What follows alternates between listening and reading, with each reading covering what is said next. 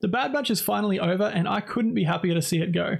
While Filoni cultists spent May the 4th grieving the ending of their favourite show, or celebrating the first plural character in Star Wars, I spent my 4th of May seething in rage at what Filoni did to one of my favourite characters of the franchise, Scorch.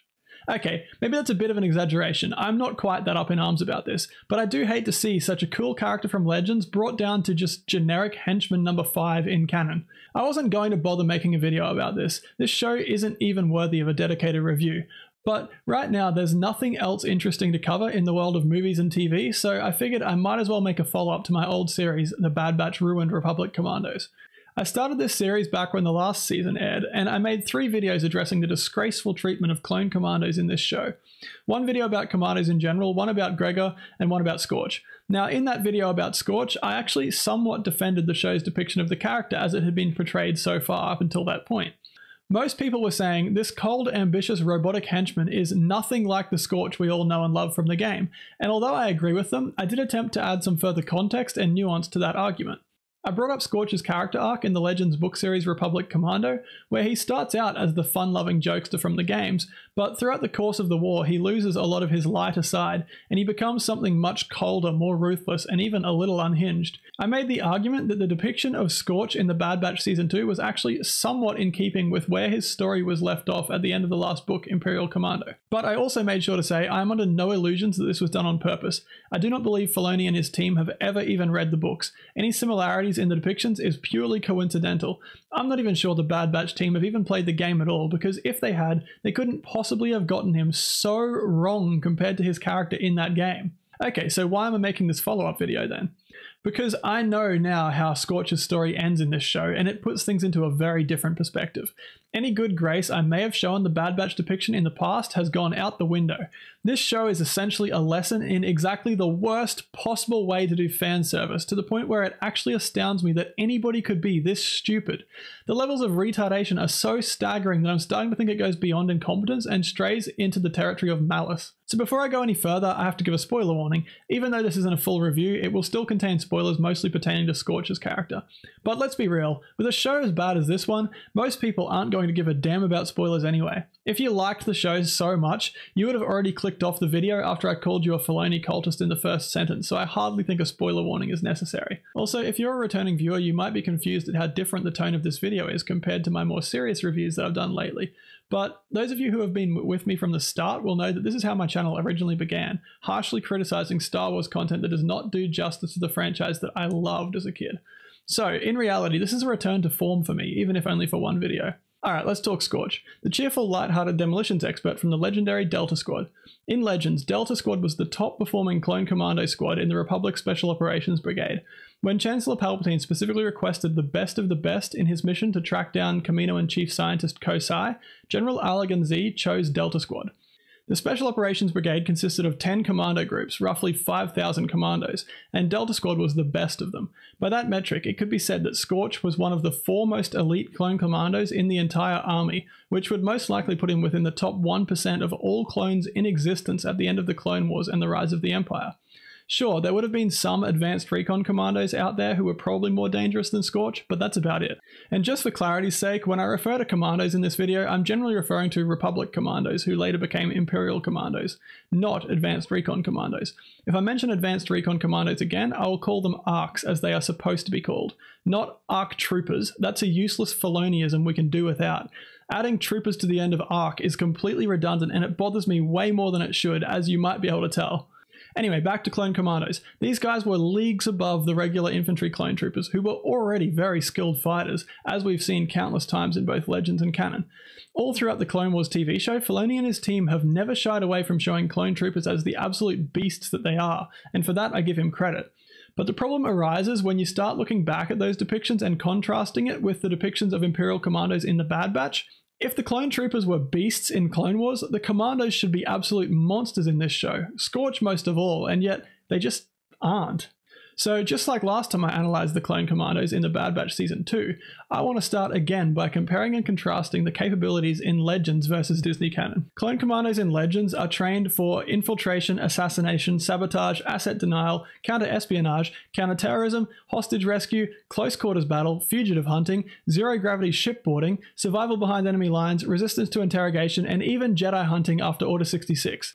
These guys are probably the closest thing the Kaminoans ever got to creating the perfect soldier, with the possible exception of Arcs, and Scorch was the best of the best. On a more individual level, Scorch in particular was the demolitions expert, the breacher, the guy who loved to use heavy weapons and explosives. He literally got his name from an accident with explosives in training that singed his eyebrows off. But he wasn't only the explosives guy. He, like all commandos, was also an expert marksman, a wizard with computers and circuits, and an all-round elite warfighter. So with all those capabilities, you'd think he'd make for a pretty intimidating antagonist in the Bad Batch, right? Wrong. Because what do we actually see him doing in the show?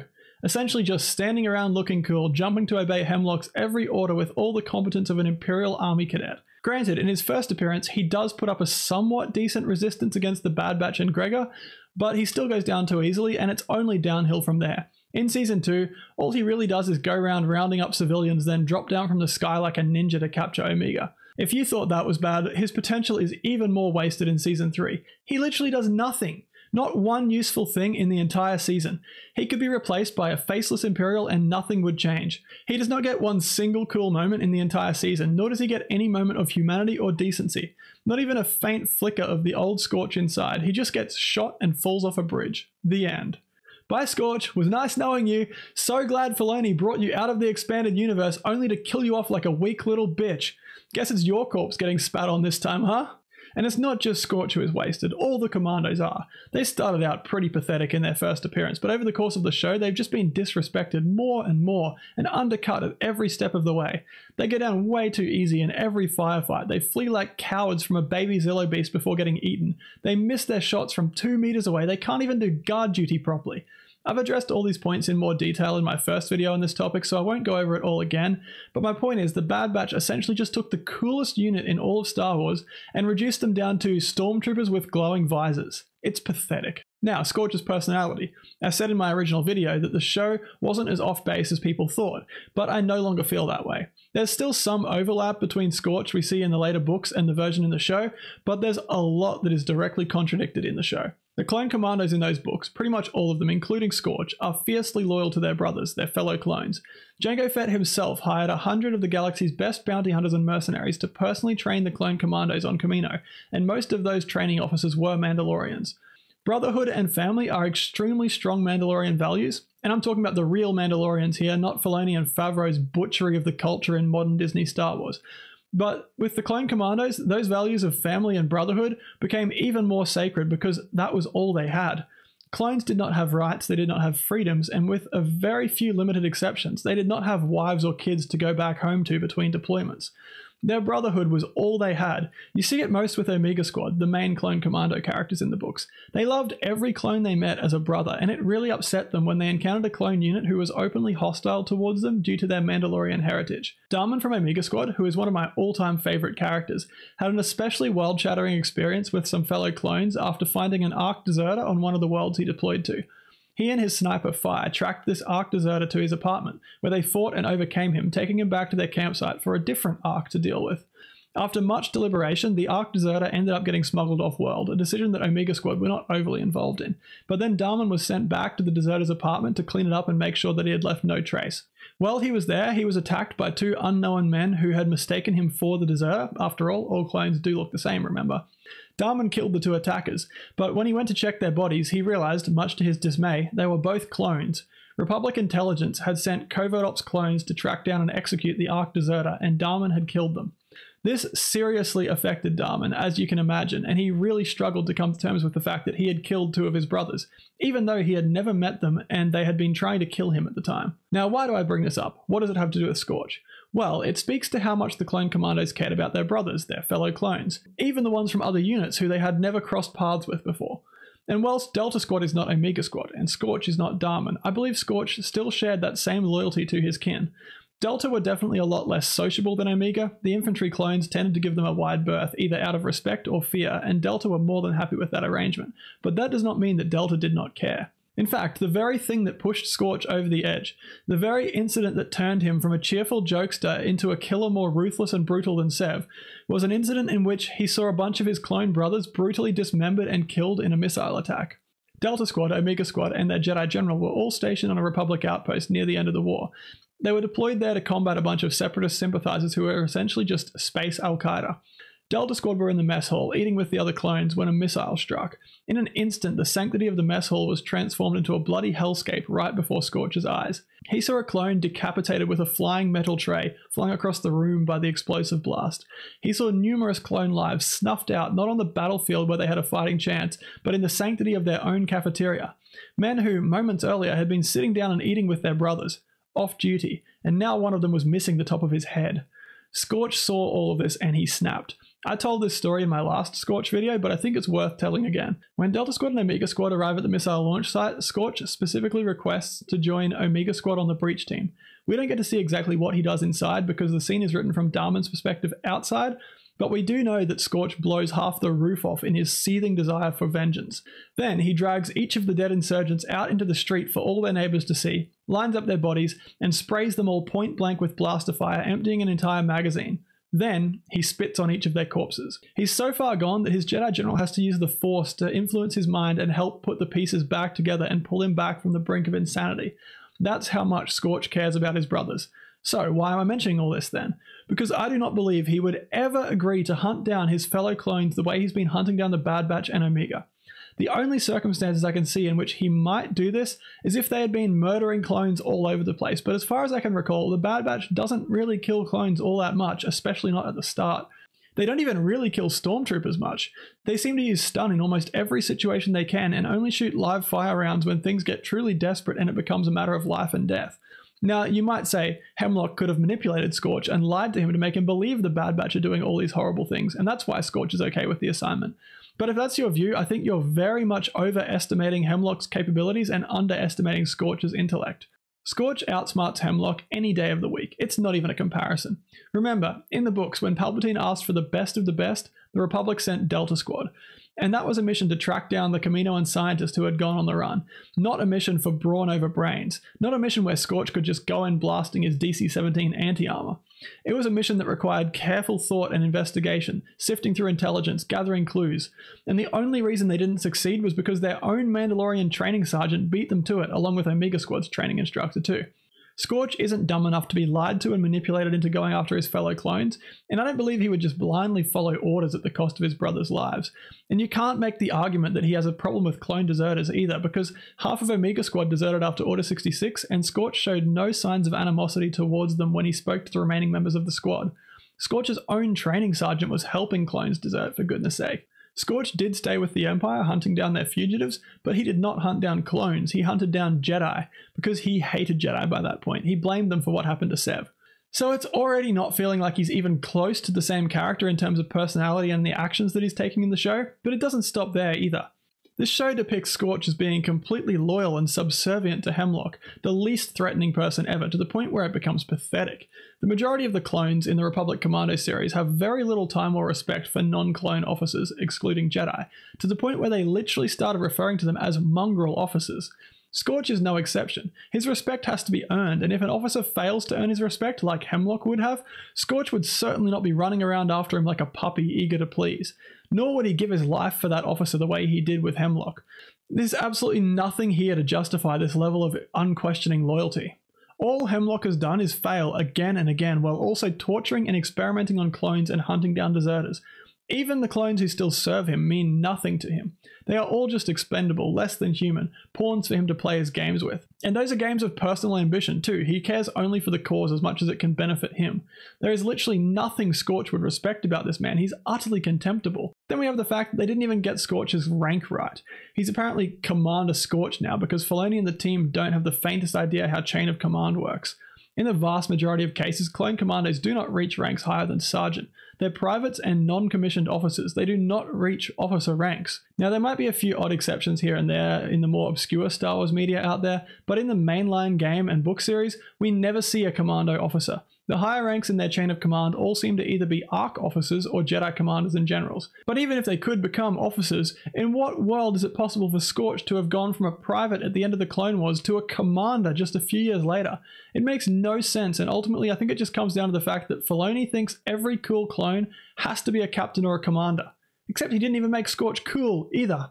But when everyone's a commander, nobody is. The title ceases to have any meaning whatsoever. And besides that, Scorch is also not a lone wolf. The game is very, very, very clear about how suboptimal it is for commandos to split up and operate alone, and the books take that even further.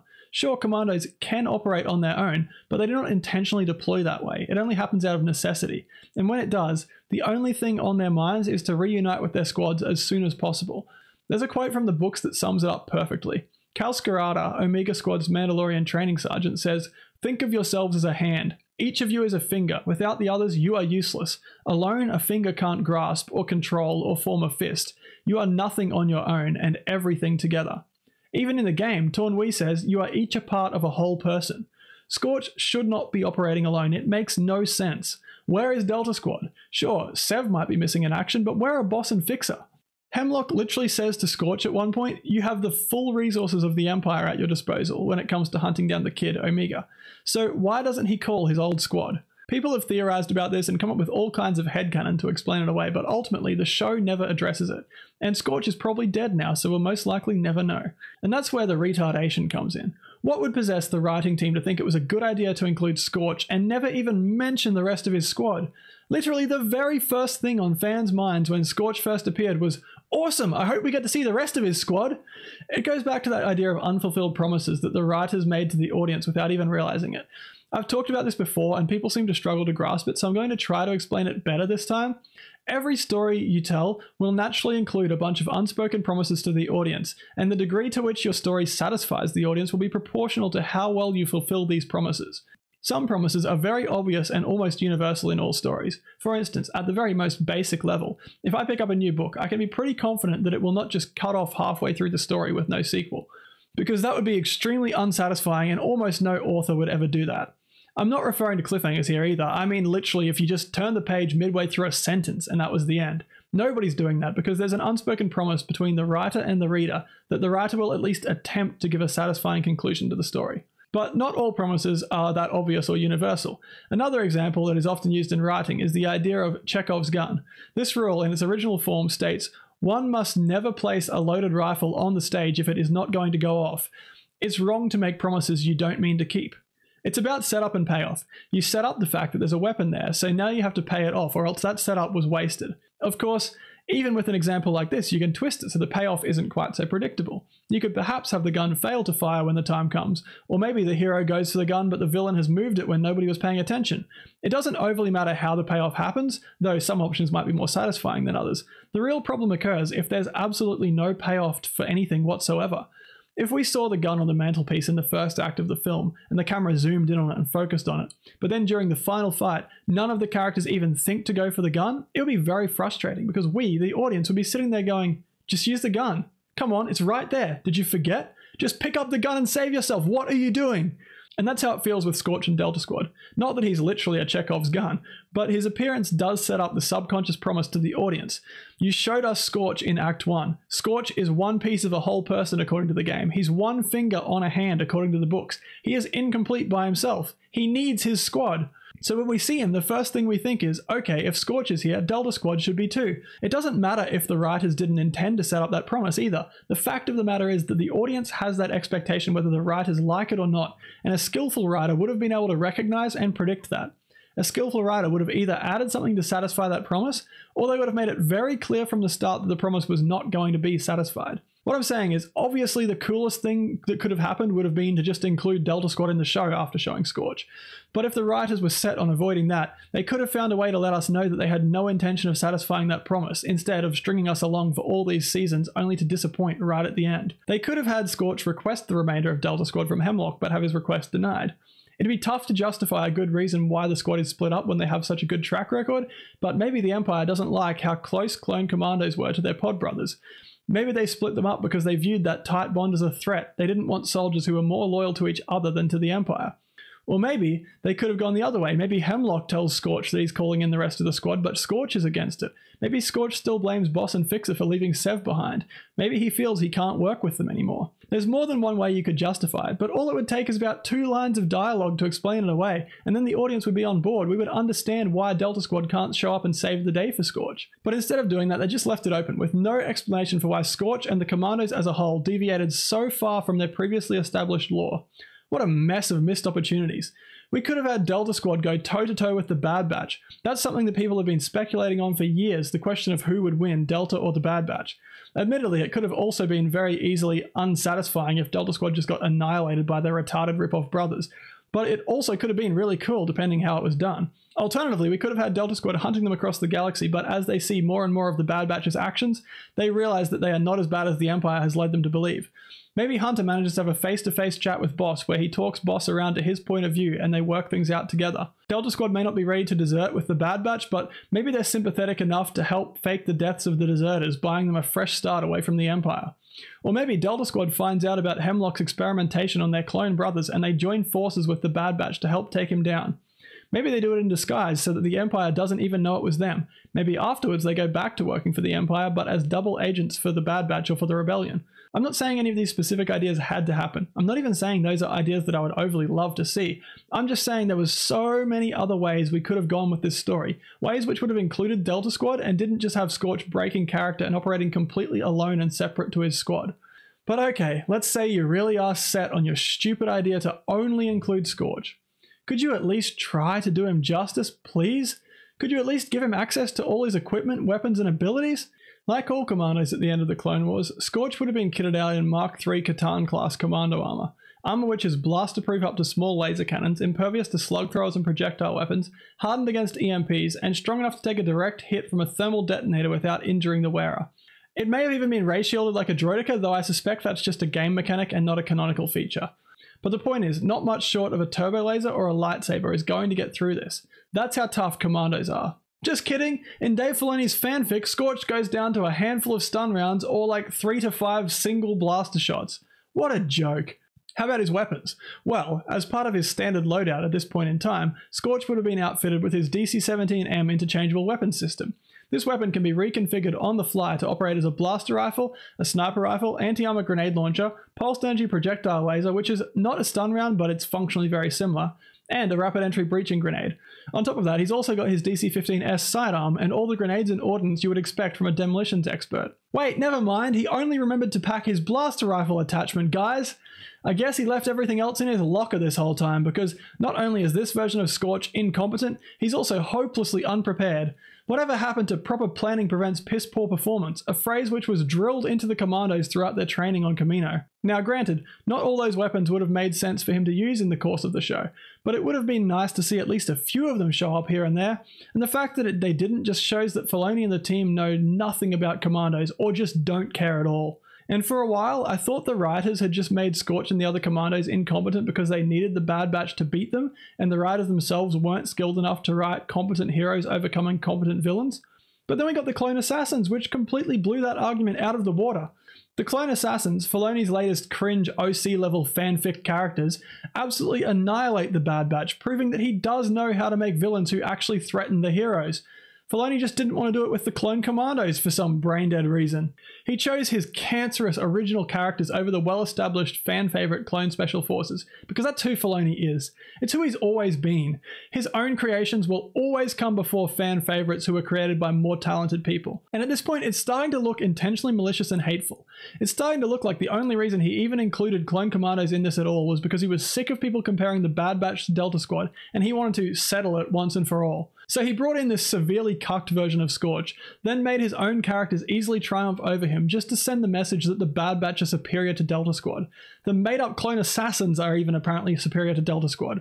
In Filoni's universe, everyone is superior to Delta Squad, it seems, because when you're a creator with absolutely no talent, you have nothing left to rely on but tearing down the works of your betters. And just because I know someone will comment on this if I don't address it, yes, I know clone assassins existed in past lore as well, but not like this. These new ones in the fanfic Filoniverse are infinitely less cool than the original ones. Just like Commandos, and Arcs, and clones in general, and also Mandalorians and everything else Filoni has had a hand in corrupting. Scorch is dead, most likely, and Filoni killed him. Filoni brought him back out of Legends, completely emasculated him, turned him into a weak, pathetic, incompetent lapdog, then killed him without even letting him put up a fight. The disrespect is unbelievable. Maybe I could have forgiven this if he had allowed Scorch to actually put up a good fight. If we'd seen Scorch go 1v4 against the Bad Batch and hold his own for a while before finally being overpowered and killed, I may have been able to accept it. But this was pathetic. He didn't even get to fire a single shot. What an absolute joke. Just like this entire show. Scorch and the possibility of seeing the rest of the Delta Squad was the only reason I even kept watching all this time. But in the end, it was all for nothing. Thanks, Filoni. So those are my thoughts on The Bad Batch Season 3 and I guess the show as a whole and how it depicts Scorch and the Republic Commandos. It's absolutely dreadful. Let me know your thoughts in the comments below. Like the video if you want to, subscribe at your own risk, and until next time, keep your pen on the paper and your sword in the scabbard.